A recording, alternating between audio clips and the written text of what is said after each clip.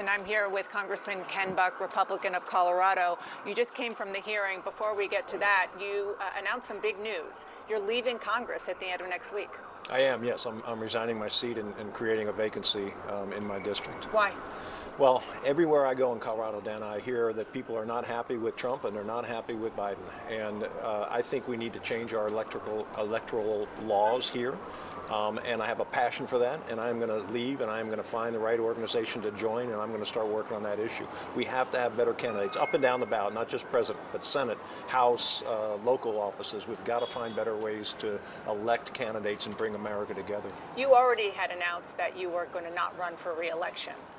Why leave now and leave a vacancy in an already very narrow majority for your party? Yeah, because to me, it's important to get in the mix of this election cycle and start talking about the issues that people recognize are such a problem right now.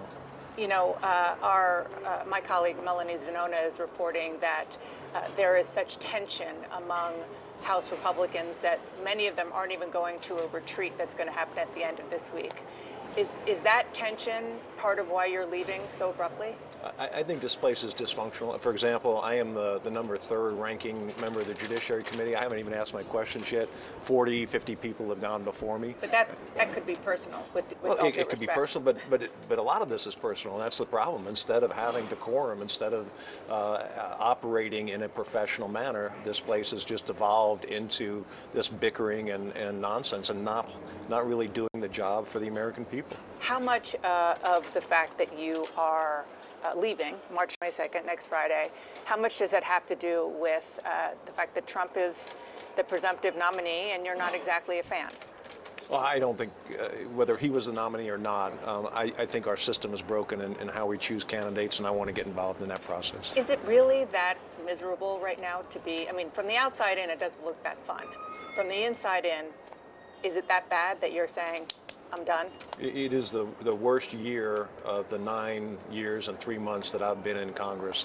And having talked to former members, it's the worst year in 40, 50 years to be in Congress. But I'm leaving because I think there's a job to do out there that I want to go do.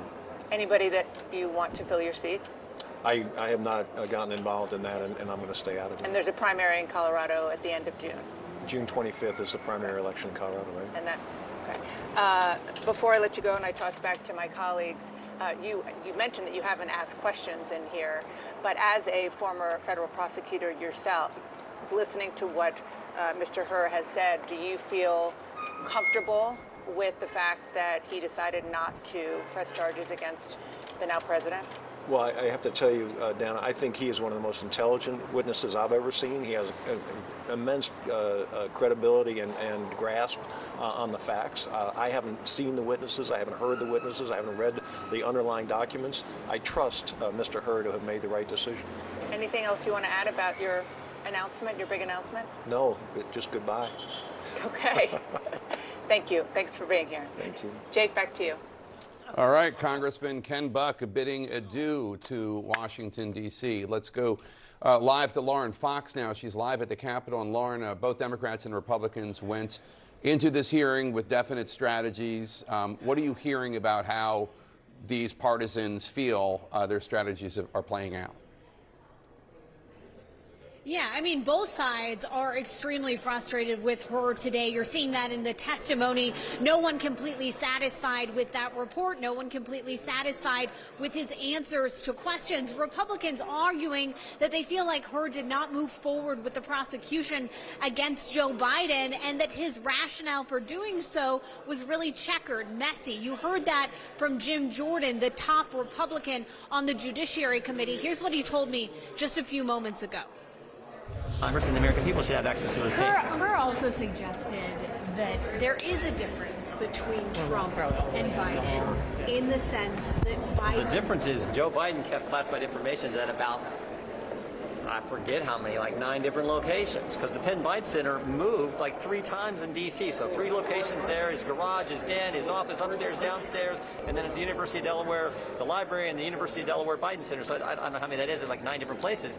President Trump's classified documents were kept at his home with Secret Service protection, by the way. But in the report, Hur does point out that Biden turned that information over when he became aware of it versus Trump, who did what that. He points out in the report is based on what Jack Smith has said, and we know Jack Smith and what he's done in the past. So we'll see. I do got to get the votes. I apologize.